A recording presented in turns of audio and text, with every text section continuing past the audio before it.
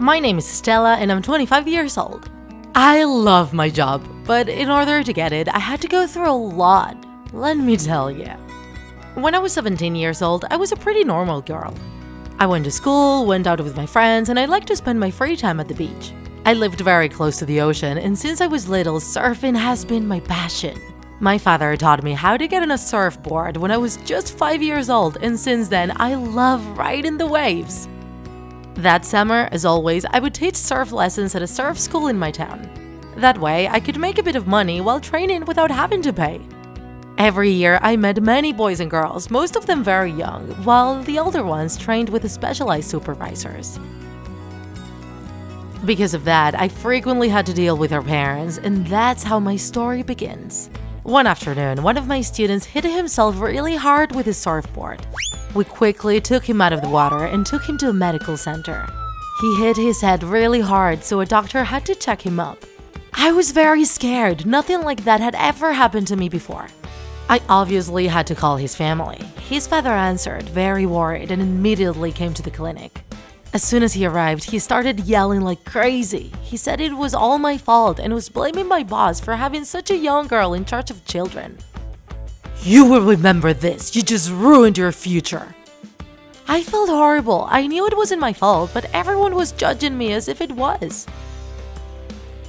As soon as the doctor said that the kid was fine, I went home without even saying goodbye. I gradually started to calm down, but even then, I still didn't feel like giving lessons that week.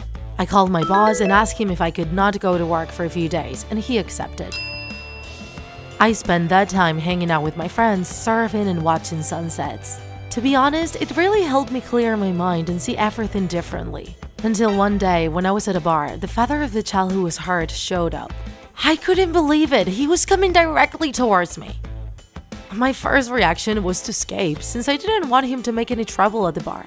So I stood up and ran towards the beach. The jaws of my friends dropped when they saw that scene, me running to the beach and an old man chasing me. They then stood up to see what was going on, but before they could reach me, the man caught up to me. He had a wad of bills in his hand and I didn't understand what was going on. He told me that he just wanted to apologize to me and compensate me for what happened. I didn't know if I wanted to laugh or run away. It was all too surreal. I told him I didn't want his money at all, but he kept on insisting and insisting until I just accepted his apologies and asked him to leave me alone. I thought that would be the end of it and I could finally forget about what happened, but nope. As soon as I went back to work, my boss told me that he needed to talk to me. He told me that one of the most prestigious surfing schools in the country had seen me surf and they wanted to train me. I couldn't believe it. I was so happy. That was the opportunity I've always dreamed of.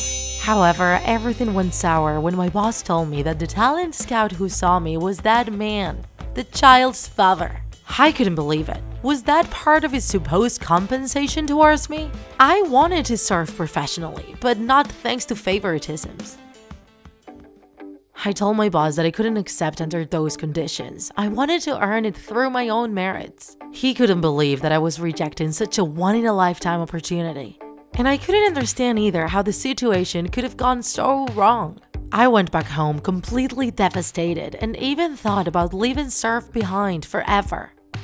However, the next week, my mother gave me a letter which said that I had been accepted at the professional surfing school and that my inscription was completed and formalized.